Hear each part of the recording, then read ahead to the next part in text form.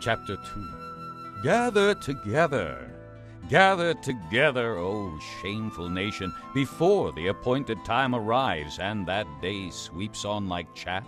Before the fierce anger of the Lord comes upon you, before the day of the Lord's wrath comes upon you, seek the Lord, all you humble of the land, you who do what he commands.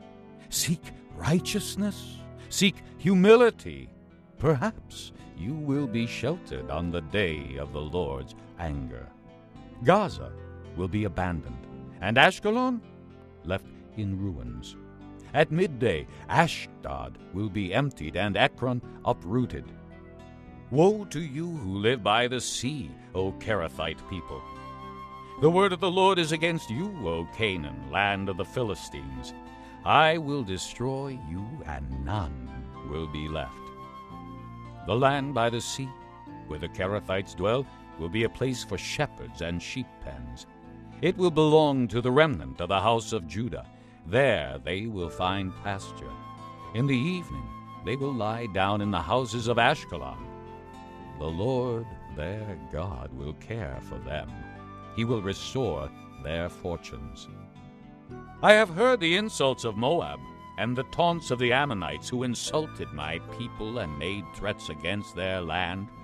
Therefore, as surely as I live, declares the Lord Almighty, the God of Israel, surely Moab will become like Sodom, the Ammonites like Gomorrah, a place of weeds and salt pits, a wasteland forever.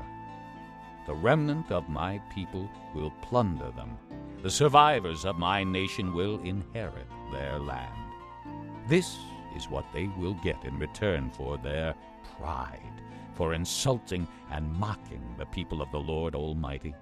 The Lord will be awesome to them when he destroys all the gods of the land. The nations on every shore will worship him, every one in its own land. You too, O Cushites, will be slain by my sword. He will stretch out his hand against the north and destroy Assyria, leaving Nineveh utterly desolate and dry as the desert. Flocks and herds will lie down there, creatures of every kind. The desert owl and the screech owl will roost on her columns. Their calls will echo through the windows. Rubble will be in the doorways. The beams of cedar will be exposed. This is the carefree city that lived in safety. She said to herself, I am, and there is none besides me. What a ruin she has become, a lair for wild beasts.